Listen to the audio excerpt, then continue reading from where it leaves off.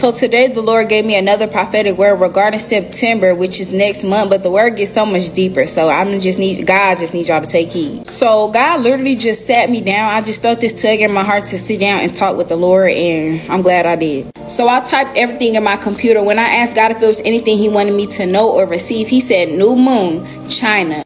God said they have unspeakable plans preparing to destroy nations in the United States, which will lead up to the famines and following disasters I have prophesied to you. So I go look up new moon. It say September 2nd. So I asked God, I say, Lord, you mean September 2nd this year, 2024? He said that is when the worldwide famine will begin to release. He said their agenda is to bring nations against each other and distract us from the things of his coming. And then he said, look up new moon in the Bible. And y'all, just sit back for this revelation.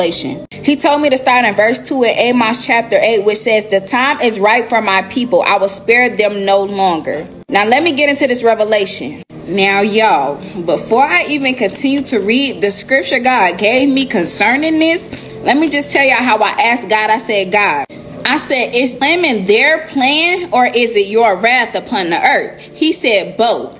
Their famine is to distract you from the evil going on, while my wrath will appear in the midst of it for the wicked deeds of the nation. They will know that I am the sovereign Lord. And he just left it at that. Now, let me just explain and break down what God means by both. Their famine and his famine. Y'all.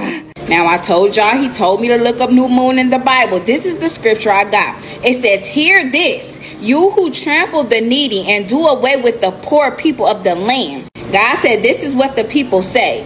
When will the new moon be over that we may sell grain? It says that we may market wheat, skimping on the measure, boosting the price, and cheating with dishonest scales. What do that sound like?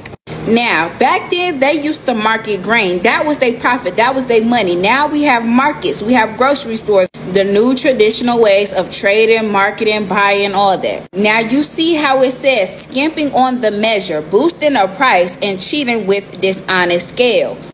God is talking about the inflation. We've seen how everything has gone up, but ain't nobody getting no more money to afford everything that has went up.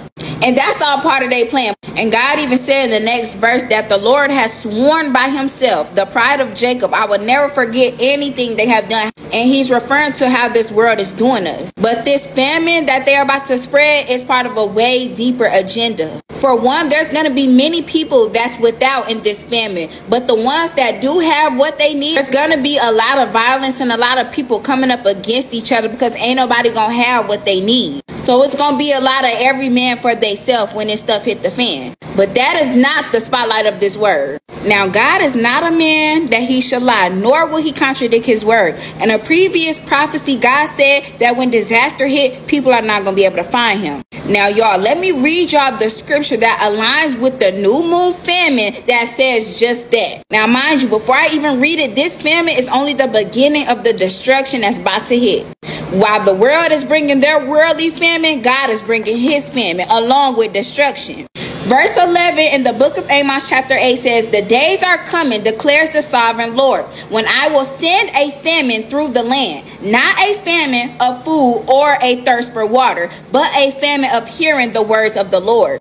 God said people will stagger from sea to sea and wander from north to east, searching for the word of the Lord, but they will not find it. God says in that day, the lovely young women and strong young men will faint because of thirst. Now, let me make another clip elaborating what that means. Stay with me, y'all. Now, this is why God is saying, get your houses in order. Y'all see, God said in the Bible, the days are coming where I will send famine throughout the land, but not a famine of food or water. God is saying when all this stuff hit, he's giving out these words now and nobody is taking heed. God said people is going to be calling and looking for him when all this destruction come, but he's not going to be nowhere to be found because y'all not taking heed to the words he's giving y'all now.